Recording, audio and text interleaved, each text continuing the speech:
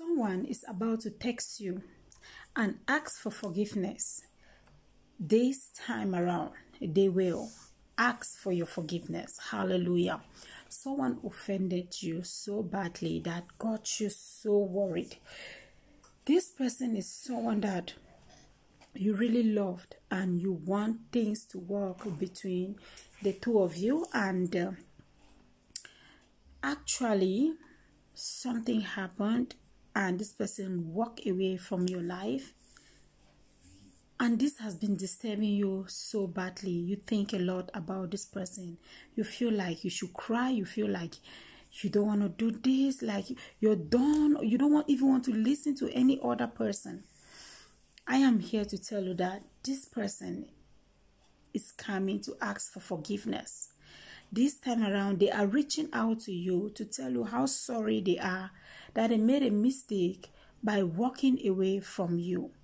They made a big mistake by walking away from you. And it's not about someone that you love. There's another person. As I'm talking, I am seeing a family member that hurts you so much, and you vow like you don't ever want to talk to them again, or you don't ever want to see them.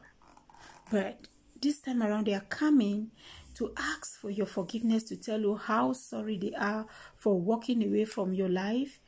And I believe when these people come into your life, I don't know who I am talking to. That I can see a family try to reconcile. I can see a relationship try to reconcile. But this time around, they are coming with good intention. They are not coming to hurt you like they did before. They are coming this time around for real. They are coming this time around for good intention. And please, when they show up to your doorstep to ask you for this forgiveness, do not hesitate to accept their apologies. I know it is difficult. When we think about what the people that we love treat us, we feel like we don't never want to give a second chance to them, like to listen to them, to apologize. But I am here to tell you that Jesus took it all on the cross of Calvary. He died to take away our sins. So if Jesus could die for your sin on the cross of Calvary, and then who are you not to forgive somebody when they hurt you? Amen. Who are you not to forgive somebody when they hurt you? All you need to do is to make a soft spot to those that have hurt you when they come for, especially when they realize themselves and want to come back for apology. What do you have to do? You just need to go ahead and forgive them. Go ahead and forgive them. You will see your blessings will be added and your days will be longer. When you keep somebody inside and you're pretending as if you have forgiven that person, God knows that in your heart you have not truly forgive that person. You're also hurting yourself because the load that you're carrying inside of you is too heavy. So when you forget about something, you forgive somebody, you free your heart, God is going to bless you abundantly. Hallelujah. Thank you, Jesus. So God is about to do it for you.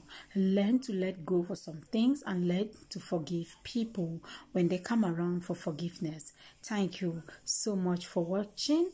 If you're finding the video useful, please don't forget to give a thumbs up, turn on your notification bell, and hit on the subscribe button.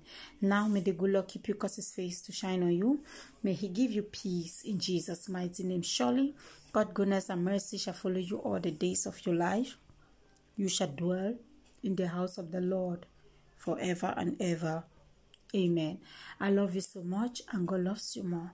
Always remember to pray. If there is a man to pray, there is a God to answer.